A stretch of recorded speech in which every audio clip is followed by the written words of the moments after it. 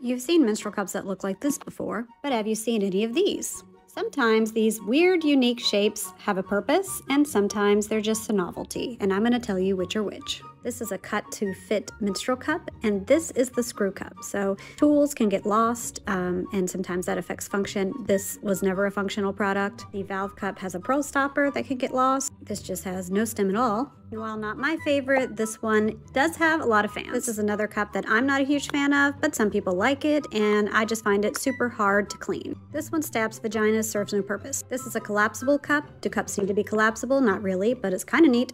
And this one breaks the seal for you, so it's very functional. This is a disc, not a cup, and it looks a little bit like a soda can top, but it's actually very functional, and you can wear it 4 different ways for different cervix heights.